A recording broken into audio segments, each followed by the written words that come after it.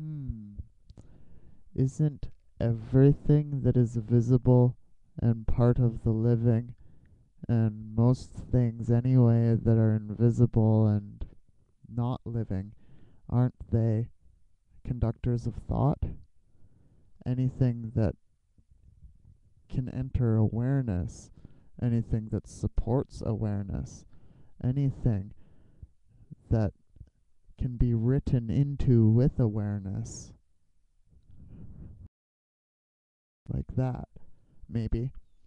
Um, aren't isn't all of this conduction of thought, the living, the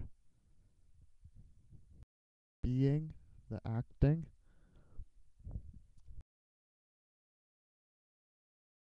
We're always conducting thoughts, and the eyes are a direct route into awareness. Because unless I'm in a vegetative state and my eyes are open, I'm aware of where my eyes are looking, generally. You don't need to be in a vegetative state to lose track of what you're looking at for a moment. That's pretty easy. But,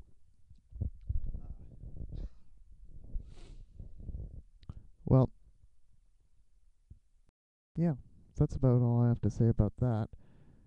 The electricity and that metaphor you're using, I'm still unclear of why you're using the word electricity for the connection or activation power of meaning and attention and awareness, information that is up for consciousness. Um, a conscious electricity could be conceived very easily, just like there's already a well established in our culture's common language emotional gravity of events.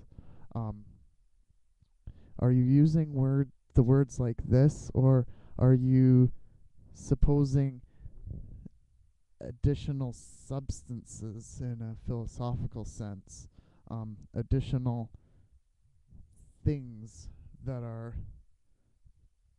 distinct from the thoughts and emotions and consciousness and things that are required for consciousness